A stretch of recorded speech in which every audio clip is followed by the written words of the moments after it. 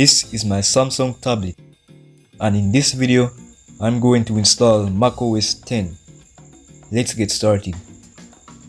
The first thing I did was download an app called Limbo, which is a QEMU based emulator for Android devices. It allows you to emulate a complete PC on your device and install many OSs. There are two editions of the Limbo emulator, x86 and PowerPC. x86 is an architecture you're most likely familiar with, as it's the 32-bit equivalent of the modern x64 architecture used today. But PowerPC, that is a different story. It's a different CPU architecture created by IBM, Apple and Motorola.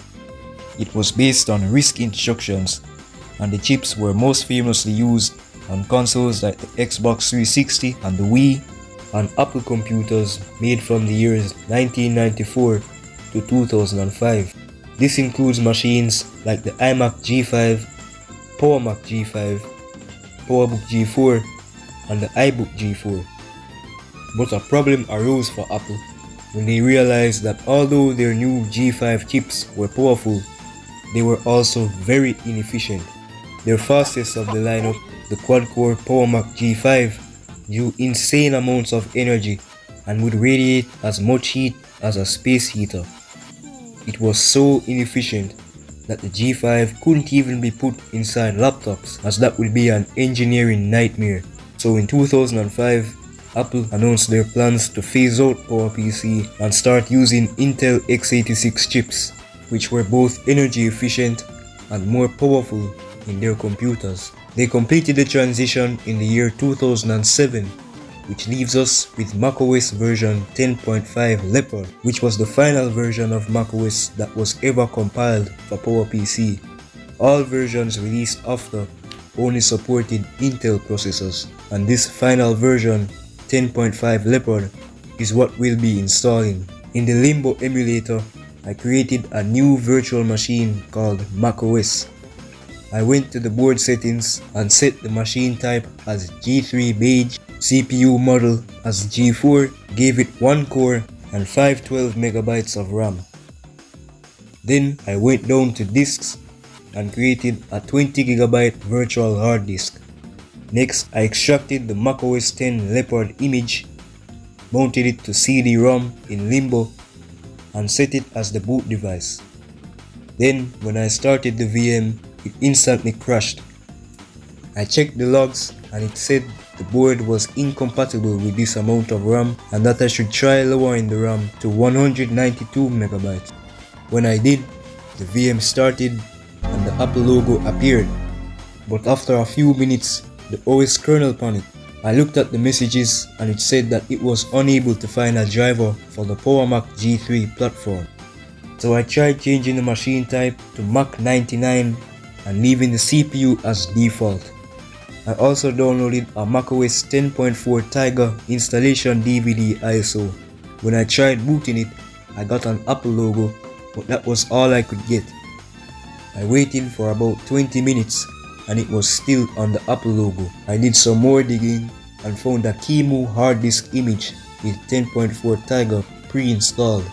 Then, when I went back to the Limbo board settings and changed the CPU from default to G4, but where I truly messed up was booting the image as a CD-ROM when I really should have set it as the hard disk image. Anyway, when I tried booting it, it would go to the Apple logo, show a loading animation, then the VM would restart. It took me an embarrassingly long time to realize my error, but when I set the ISO as the hard disk image, it actually started booting into macOS 10 Tiger. Now I am running full macOS on my tablet. I opened About This Mac and it correctly showed OS 10.4 running on a PowerPC G4 with 512MB of RAM. First impressions are that it runs very slow, since there is no GPU acceleration and the emulator prioritizes stability over speed. I played around with some of the settings and looked at the default wallpapers. A lot of them still hold up well to this day, including this one that some of you may recognize from the original iPhone. Then I enabled the network, booted back up macOS, then opened Safari the default web browser. I want to see if I can still browse the internet on a 20-year-old OS. I went to google.com, but it only gave me a message telling me to upgrade my browser. Next, I tried frogfind.com, a search engine for old computers that strips out all the bullshit from the modern internet so that vintage computers can browse. I was able to read about the latest macOS Tahoe from a 20-year-old version, macOS Tiger, which I find very funny. Later, I found a Kimo hard disk image for macOS 10.5 Leopard, so I downloaded it and tried it. It took a very long time to boot, around 5 whole minutes, but when it fully loaded, I was unable to move the mouse.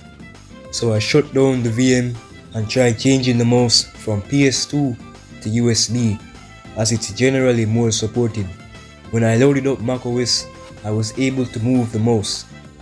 First impressions are that 10.5 runs noticeably slower on here than 10.4. I really prefer Leopard's design over Tiger's, especially this dock and the icons, which lasted until version 10.10 Yosemite, where it was changed. Then it was changed again in macOS 11 Big Sur. If this video gets 1000 likes, I'll emulate a modern version of macOS on this same tablet.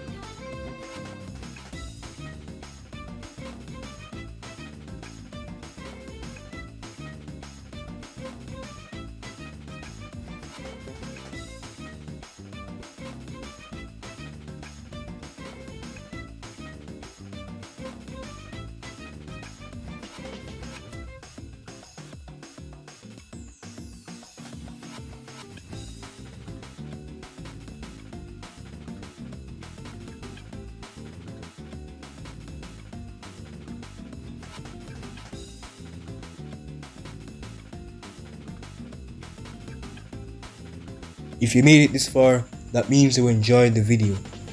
Leave a like if you liked it, leave a dislike if you dislike it, comment your thoughts, and subscribe below to the channel.